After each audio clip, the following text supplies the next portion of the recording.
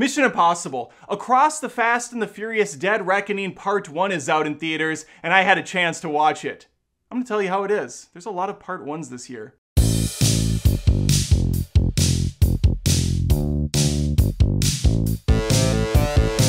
At an easy breezy cover girl, Mission Impossible Dead Reckoning Part 1 is the longest Mission Impossible movie so far.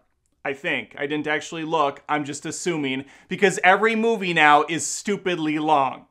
This is going to be a spoiler-free review. If you choose to accept that, I would appreciate a subscription by just, hitting that subscribe wherever you can find it. It's somewhere. It's all over, actually, so just please do that. Let's talk about this film. Tom Cruise is back, baby, as Ethan Hunt, and he's got his whole crew with him. We got Simon Pegg as Benji. We got my always beautiful Rebecca Ferguson as Ilsa. And we got Vin Rhames as Luther, who somehow turned into the Oracle in this film.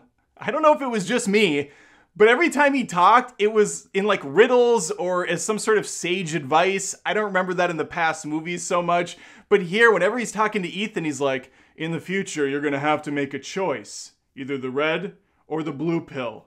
And whatever you choose, chaos will follow. It just felt like they were on a park bench and Agent Smith was right around the corner. And he's telling him like, listen, dude, this is what you have to do to win the Matrix. Haley Atwell joins the team as Grace.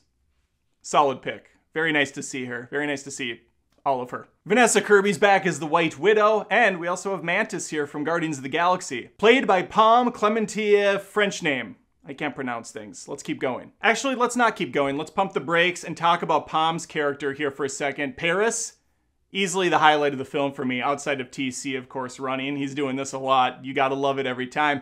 But Pom straight up Harley Quinning it throughout this film. I can't imagine another critic has made this correlation. I'm sure I'm the first one because I'm such a creative genius on this platform. But yeah, she was giving me shades of Joker. She was giving me shades of Harley. In fact, I think she was kind of doing it better. I loved her. I absolutely loved her here. Let's talk about what else I loved. The action. Just as fantastic as always. Big set pieces. Tom Cruise is jumping off shit. Stuff's blowing up. He's climbing up a train at one point, which is easily my favorite part of the film.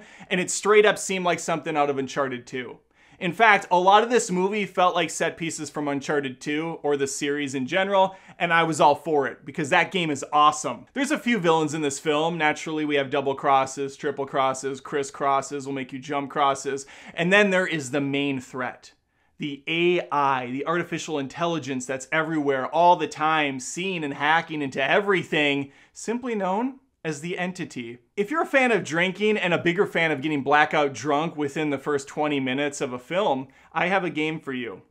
It's called the Entity. Every time they mention the word, you take a shot and you are completely lifeless on the ground before this movie even hits the halfway mark. They say that word so many times. It's a little bit insulting. It's almost as much as family is said in a Fast and the Furious film.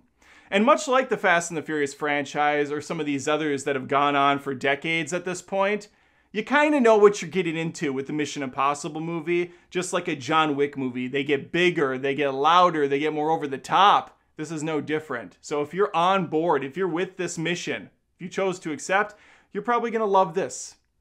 I liked it a lot.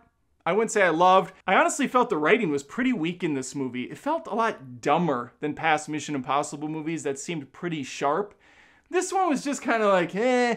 There's like two agents constantly running after Ethan. They're like the two stooges. They're everywhere all the time. They're constantly getting in his way, falling off shit, shooting at things. It's just slapstick nonsense, but they never leave. It's like, whose side are you on? I also felt this plot was incredibly convoluted. It was hard to know which agency who was working for and what side anyone was on. There was so many different agencies going throughout this flick that it just felt a little disjointed, and I had a hard time really connecting to any of it. It was pretty much just, okay, they're doing exposition dumps again, and then we're gonna have an awesome chase scene for like 25 minutes, more exposition dumps, which there are 3 or 4 that go on for a long time, and then more cool action. And that's pretty much the summary of Mission Impossible Dead Reckoning Part 1.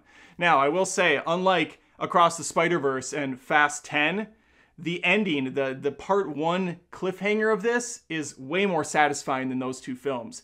This just has kind of a a more completed story arc, even though there's still more story to tell. It felt like a natural conclusion to a film. Whereas Across the Spider-Verse and Fast 10 leave on these giant cliffhanger, like big crescendo building moments. And so that leaves you feeling unsatisfied. This feels like a complete picture, and I'm excited for what's to come. Definitely not my favorite in the franchise. I'd probably throw it somewhere in the middle of the mix.